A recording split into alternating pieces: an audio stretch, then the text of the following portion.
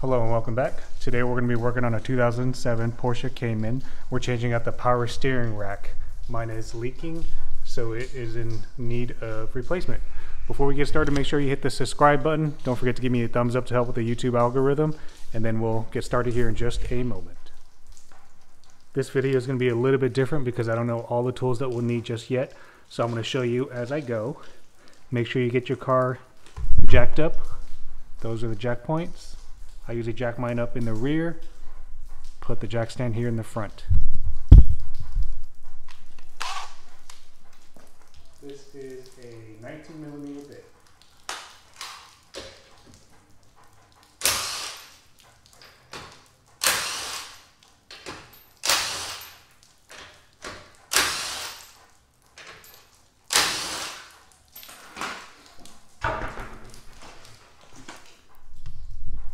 So, if you look at where my inner and outer tie rod arm is, right here where the lower boot bellow is located, it's very wet. If you look around it down here, it's super wet as well, and it shouldn't be. So that's a pretty good indicator that you're going to need a new power steering rack, unfortunately. You can either rebuild yours or just get a used one. In my case, I got a used one, and we'll go through that here in just a moment. We have to take this outer and the inner arm off.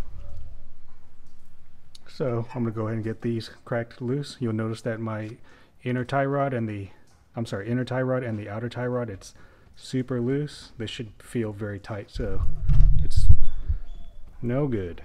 But let's go ahead and get that off. So the two Crescent wrenches you'll need is going to be a 15/16 and a 13/16.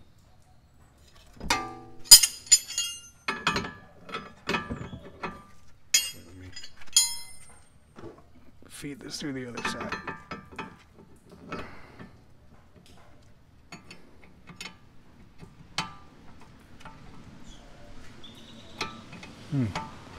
It's on there pretty tight. All right.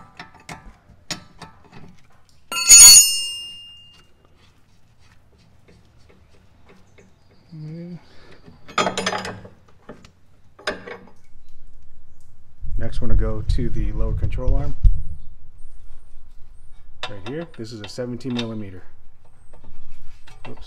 Just want to make sure that seats down properly before you crank it. Let me get my ratchet. There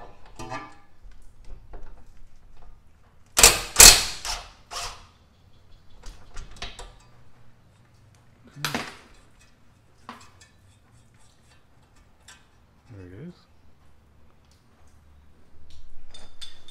Now we're going to use this tool right here. This end is a 19mm bit. It's going to go like that.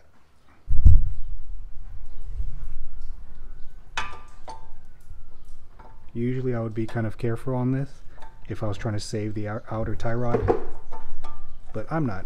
I'm going to go ahead and replace it. Okay.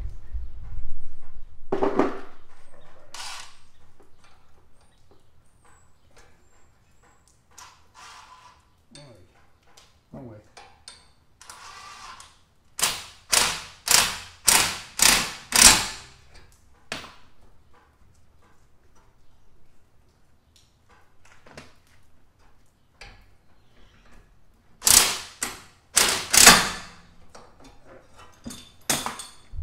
There it is.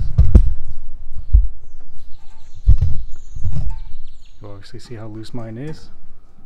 It is done. When you back this off, just count how many turns you're loosening it with. That's going to be the same amount that you're going to use to tighten. So for example, if you loosen it out 10 times, to tighten it, you're going to put it back in 10 times and then secure the anchor nut up here.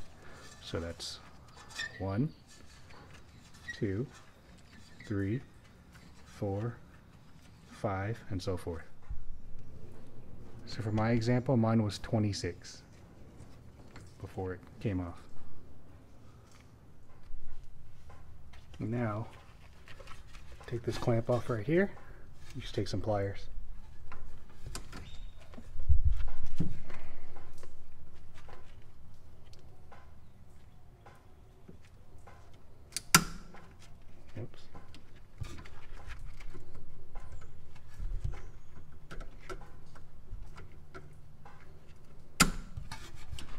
super oily.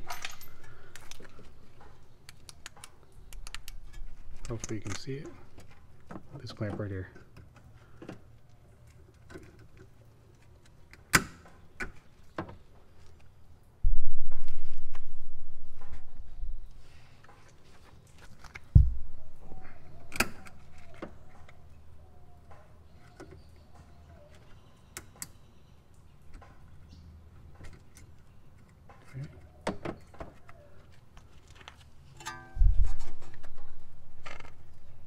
I want to back that nut off. This nut is a 21 millimeter. You can do it by hand. I'm just doing this, it's faster.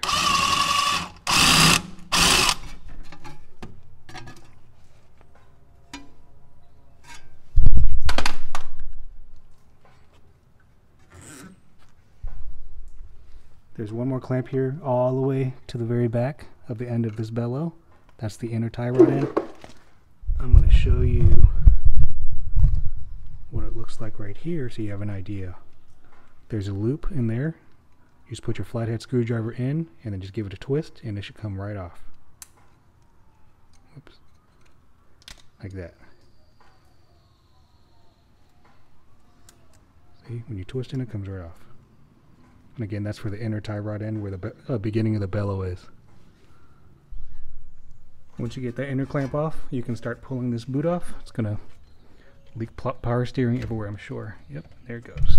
It's leaking everywhere.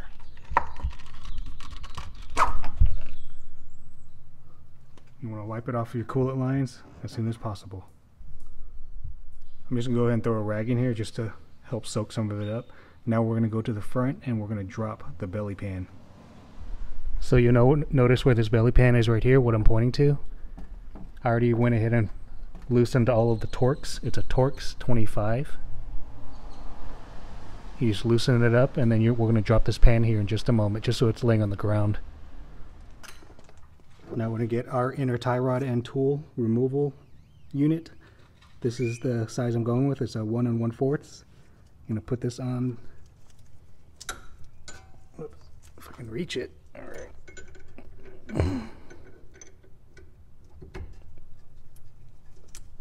Alright, get that snug on there. Get this tool on here.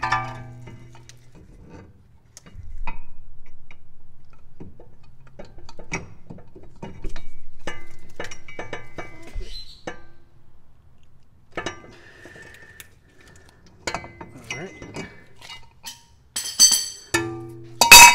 I'm a big fan of this tool, by the way. It's awesome. Take this off and I want to back it out.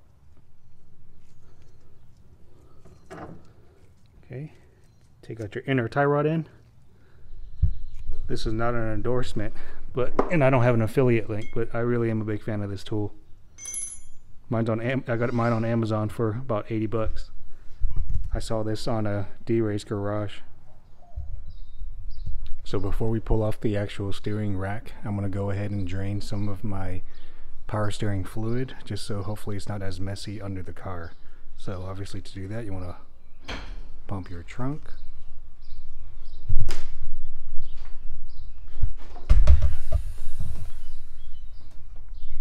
I already went ahead and opened up my lid. If you don't know how to do this, I'll leave a description for a video I've already done on this. When I was changing out my air filter box here, it shows you how to remove this lid. But the fluid we're going to be draining from right there.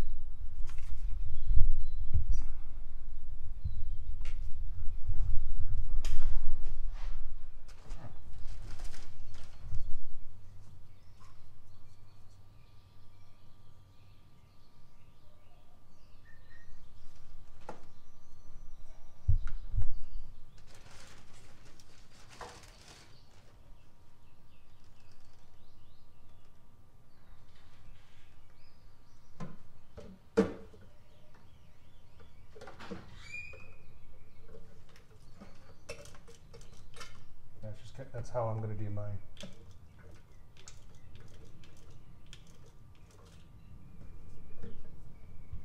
I'll speed through this though, I don't want to bore you. So now I'm about to remove the steering rack for us, and I don't know if this is actually the right way to do this. I'm just looking at some things online, and this is kind of what I'm seeing people do, but this is just a workout band and then a weight. What we're trying to do is keep the steering wheel from moving. Again, I don't know if this is the best method, so if you have a better idea, let me know in the comment section so the group can benefit from it. So we're about to remove the power steering line along with the clamp that holds the lines in place. You're going to need a 8mm Allen head like this, along with an extension, and then of course a breaker bar or some type of ratchet. The breaker bar is a little bit easier because it's on there pretty tight. Trying to get a flashlight on here for you. So this right here is the nut we're trying to loosen. It's an 8mm Allen head. This should pull right down as a clamp that holds these lines in place. Alright, get this bad boy in right there.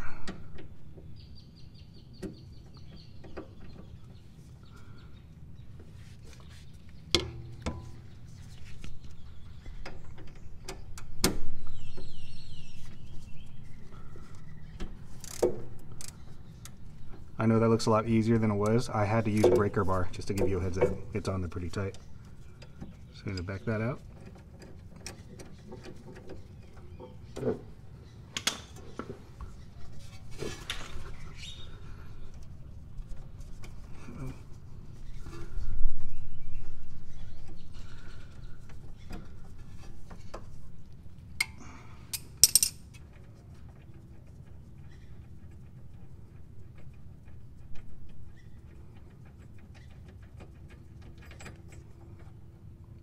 Okay, this is what it looks like.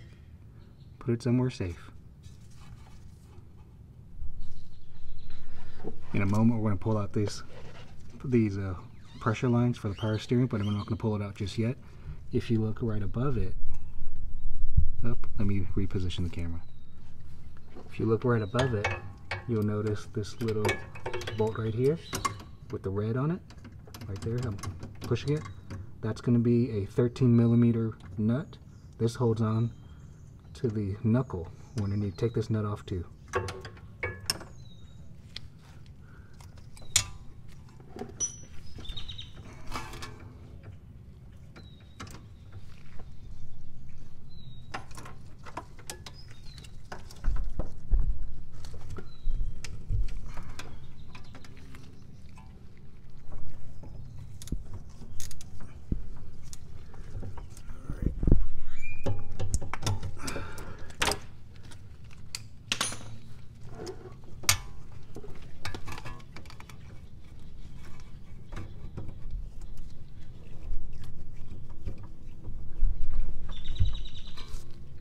You want to back that all the way out. I need a little more space. So this is what that little nut looks like. That was in this little knuckle up top. It looks like there's some blue Loctite on it, so I'm going to make sure to put Loctite on it once we fasten it back in as well. They're loose enough right now where you can just pull them straight out like that. See? But I'm going to get a bucket to catch all that power steering fluid. So now we're going to be removing the two nuts that are holding on the steering rack onto the car. It's a 15mm bit. So from under the front of the car, get under it. We're going to go all the way to the back. They're going to be marked in red. So there's that first one right here. And the second one, follow that same rail down there, right there. Back those both out. Again, it's a 15mm bit.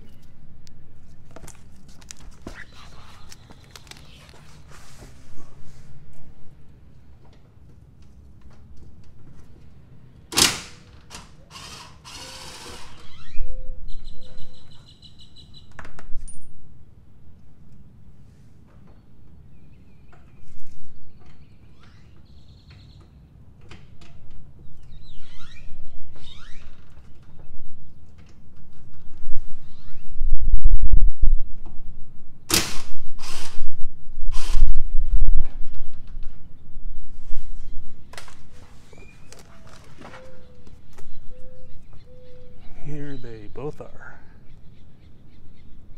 Looks like there's Loctite on it, so I'll make sure to put Loctite when I fasten them back in.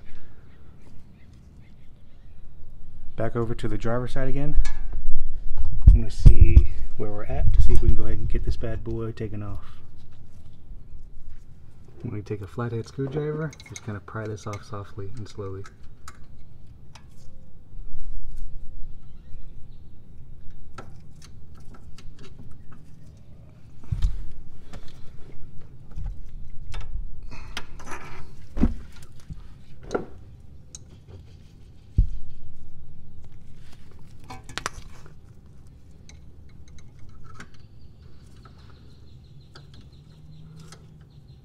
I need to get something bigger to pry that off.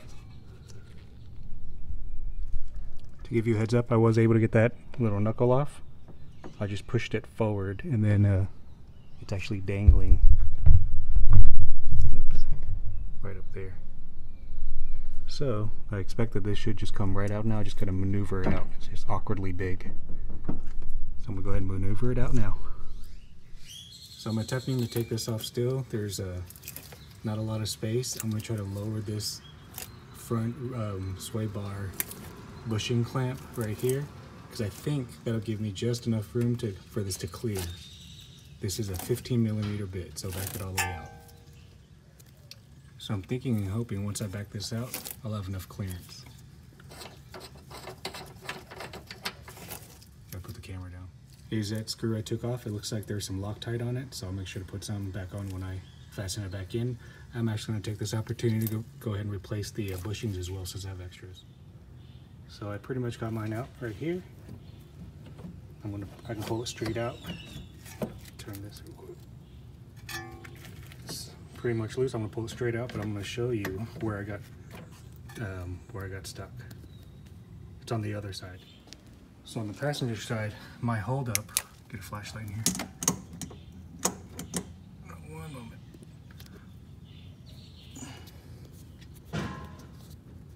Oops.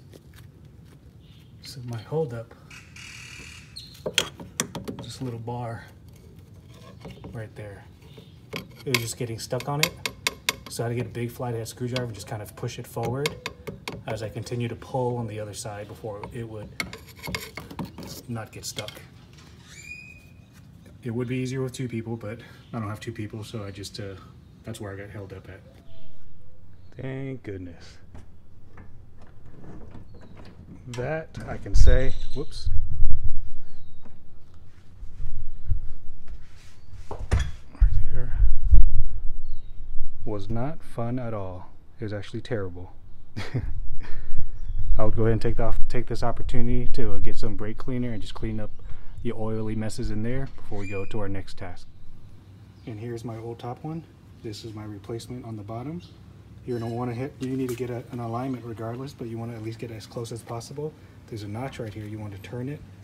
Don't turn your original, but turn your replacement to the same positioning so that's somewhat aligned. So I'm actually going to go ahead and wrap up this video. I'm trying to keep it as short as possible, but I took you through the process of removing the steering rack. Again, this is my old one right here. This is the top one. To reinstall everything, it's the exact same process, but pretty much everything in reverse. Absolutely make sure you check your torque settings. When you put all your fasteners back in. I don't have all the values on hand, unfortunately, so I actually have to look that up as well. If you know what it is, feel free to leave it in the comment section for the group. I'm going to go ahead and wrap up this video right here. If you like it, make sure you give me a thumbs up. Don't forget to hit the subscribe button, and I'll see you in the next one.